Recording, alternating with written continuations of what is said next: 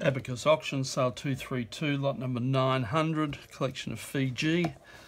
And I'm going to take it out of this stupid box.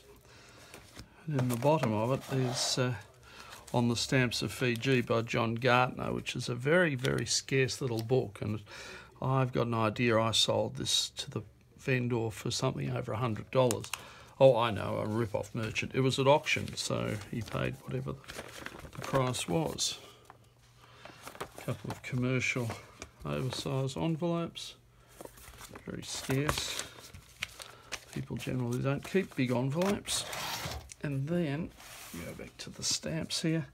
Now, a lot of this has come from an original family correspondence. These pennies have been removed from cheques or receipts or something like that.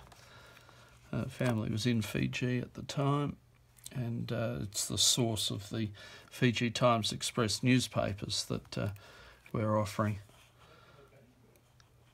So none of this has been checked by us for perfs or watermarks or anything like that. So, and yes, there were some printers' watermarks on some of these stamps. That 9pence Express is an imitation. And then there's a pane of halfpennies that's been split into blocks.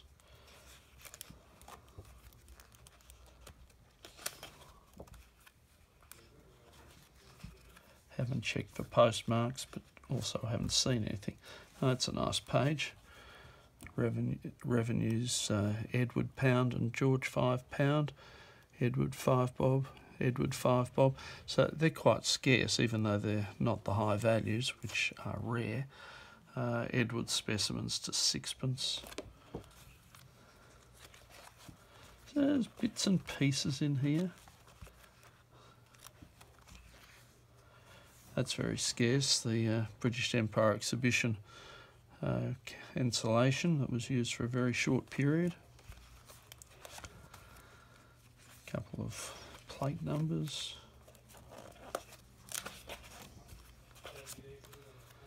Back to Edward.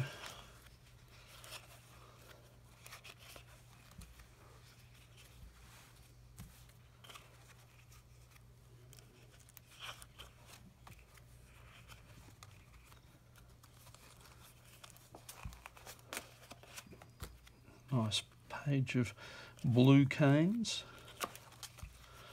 Ugh, grotty. Blue canes on first day cover. 2 6 and 2 shillings. Airmail to New Zealand. Bit of very recent stuff. And that's another one of those oversized.